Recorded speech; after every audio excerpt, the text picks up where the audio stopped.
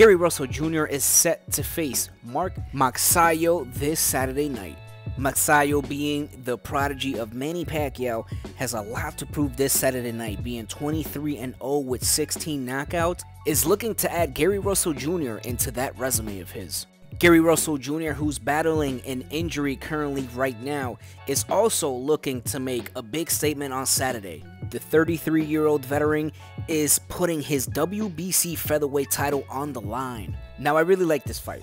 This is a very, very big test for Mark Magsayo.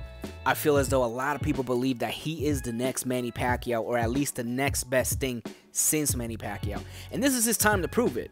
A win over Gary Russell Jr. can definitely catapult him into that conversation of possibly becoming the next Manny Pacquiao or the next best thing. His victory over Julio Ceja got the ball rolling, and now it's time to see if he is the real deal when he faces somebody with fast hands, a black slick southpaw who can fight.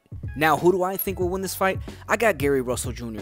just because I like his style. I believe that his style will trouble Mark, and I believe the slick southpaw style, his fast hands, his combinations and punching power will be way too much for Magsayo to handle.